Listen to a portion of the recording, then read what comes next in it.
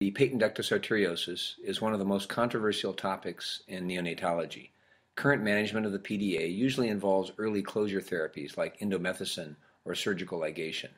However, recent literature reviews note that there is inadequate evidence that early aggressive PDA treatment confers any long-term health benefit to premature infants. Hello, I'm Dr. Joe Kaempf, a neonatologist and clinical researcher at Providence St. Vincent Medical Center in Portland, Oregon. Our group conducted a before-after observational trial during which we changed our PDA therapy from the traditional early closure treatment typical of most NICUs to a less aggressive permissive strategy that included, number one, emphasis on nasal CPAP for respiratory support, number two, modest fluid restriction, and number three, restricted use of indomethacin to just those infants with large PDAs requiring persistent nasal CPAP or mechanical ventilation. There were no other major changes in clinical care during this study. Our permissive PDA therapy included 129 very low birth weight infants with a PDA, average gestational age 27 weeks at birth, mean birth weight about 950 grams.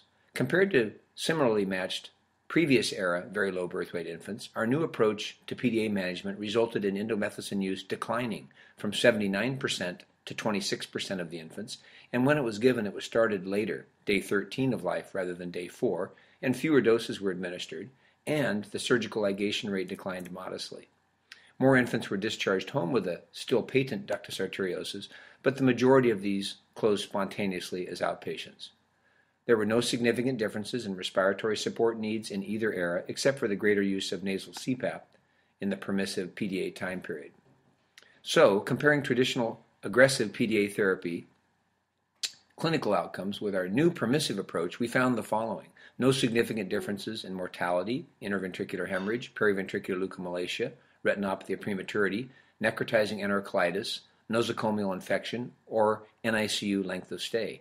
However, we did note a significant increase in the permissive PDA era in the chronic lung disease rate and the combined outcome of mortality or chronic lung disease.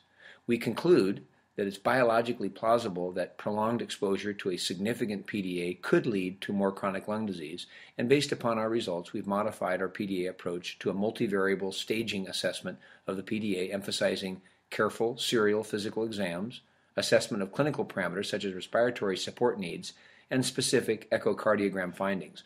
We detail this in an explanatory table in the manuscript. We're now closely tracking our Era 3 results to see if our pragmatic approach to PDAs can minimize unnecessary treatments and iatrogenic events while recognizing those significant PDAs that require closure to help avoid morbidities like chronic lung disease.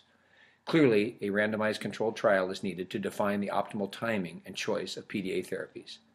We believe our carefully documented observational quality improvement work, the largest published experience to date describing permissive PDA therapy, has important findings of interest to neonatologists.